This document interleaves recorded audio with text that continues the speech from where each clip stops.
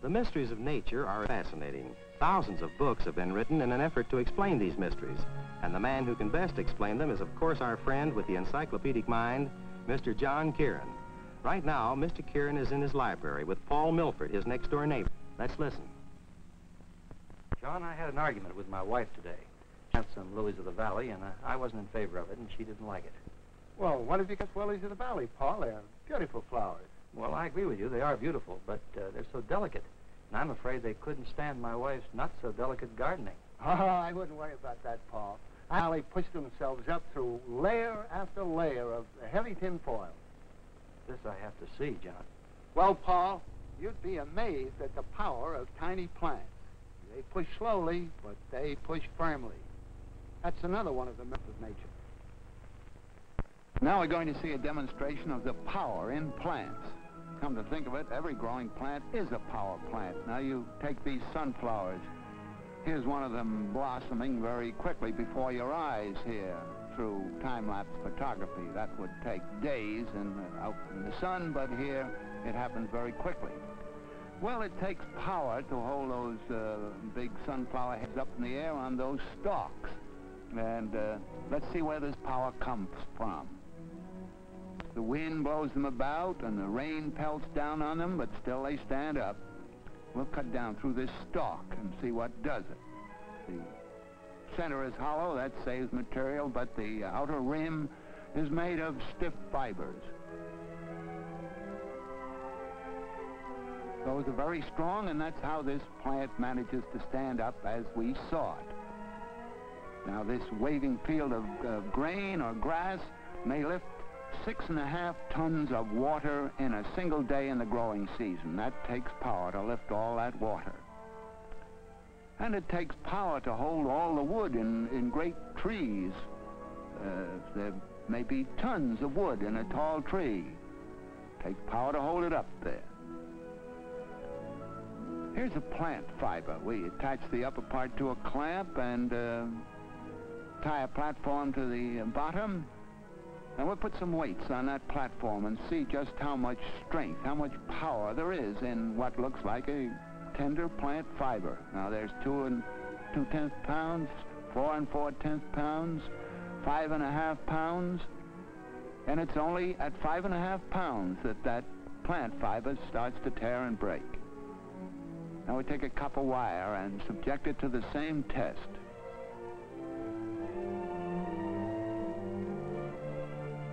That's 2 2/10 pounds, 4 4/10 pounds, and there goes the copper wire. And I'll bet you thought that the copper wire was much the stronger. Now, in addition to standing on their own feet, plants have other ways of applying power and helping themselves. They run out tendrils of this kind, and they cling to poles or trellises that we put up for them. This is a melon vine, and to carry its heavy fruits, it needs a good deal of power to cling to supports. In this case, it's a heavy melon which is being held up by those tendrils, and also where it joins the main trunk of the very strong stem, a further application of power in plant. Here's a stone being lifted by...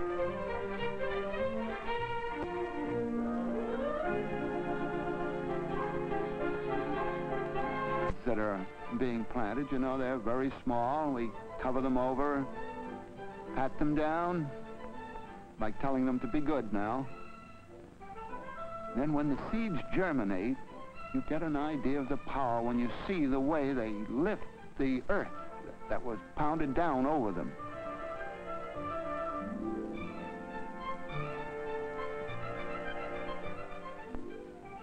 This time-lapse photography has its humorous aspects, of course. Now there are germinating seeds in that pot there, and we put a sheet of glass on it, and you notice how the seedlings, as they arise, you just lift that glass off very easily.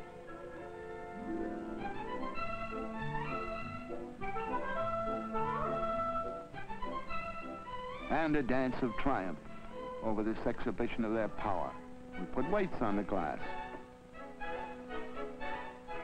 Still doesn't do any good. The plants have too much power. In this case, you'd almost think they had some intelligence, too. They shove the weights off first and then go to work on the glass.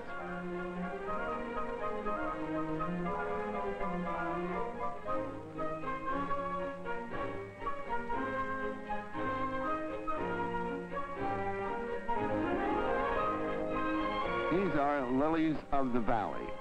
We'll pull up stalks there and see how many layers of dead leaves it pushed through when it first poked its nose up out of the ground. There's 1, 2, 3, there's one on the underside, 4, 5, 6 layers of leaves that it poked through when it first came up out of the ground. Now we'll subject it to another test. We'll put 5 layers of tin foil over those shoots of lilies of the valley, 5. And we'll see if they can fight their way through that in time. In this case, we are taking a picture every hour for 60 days. And you'll see the result here in less than a minute.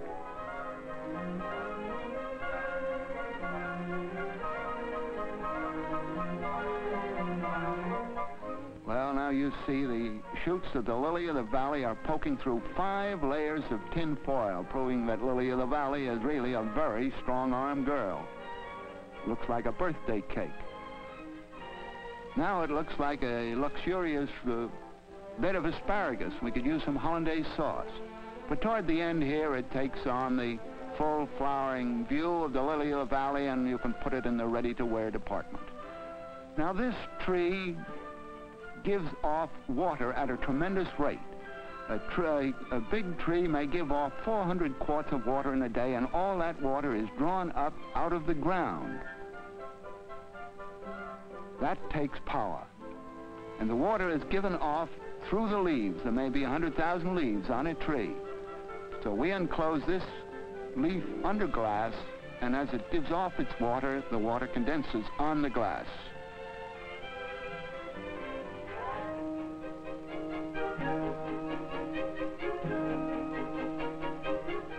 Now, to prove the power of a growing plant, we put this growing plant in a tube and let its root go down into a tube full of water, and the water is based on a column of mercury. Now, as the plant draws water up out of the tube, the mercury, the rising mercury, shows how the water is being lifted by the growing plant above. We'll pour some mercury into a U-tube. That's mercury that you see bubbling down there. And we'll take the open end of that tube on the right-hand side there and apply it to a stalk of a growing plant. Now that growing plant has a root in the ground, in the soil there, that pot, and it is drawing water up out of that soil. And as the water is pulled into the right-hand column, it forces the mercury down in the center column, and the other mercury rises in the left-hand column, proving lifting power of that growing plant. Now here's a further demonstration of the power of growing plants. These are germinating in these glass jars. We'll fill them up with water, seal them to make them watertight and airtight, and watch the power applied as the germinating seeds grow inside.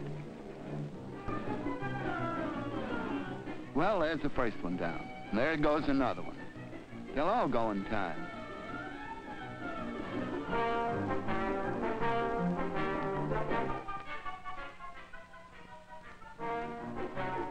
You couldn't get a higher casualty rate in here if you rolled a bowling ball right down the middle. And you know it takes power to roll a bowling ball along.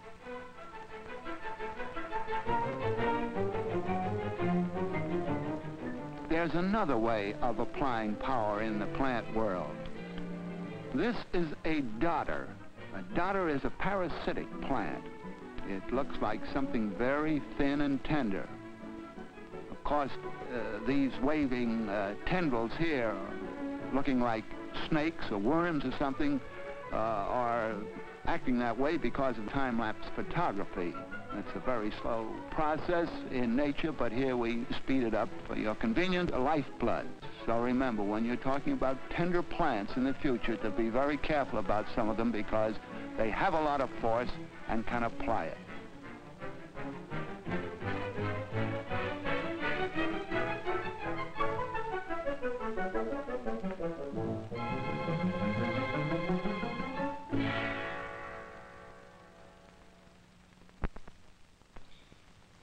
And it ends this trip, Paul. But next week, we'll find ourselves exploring things in a far, far different place through the Kaleidoscope. Quoting John Masefield, we can drive over the earth, swim under the sea, or fly in the eagle's secrecy and guess where the hidden comets be. That's the wonderful thing about my Kaleidoscope, Paul. You never know where we'll turn up next.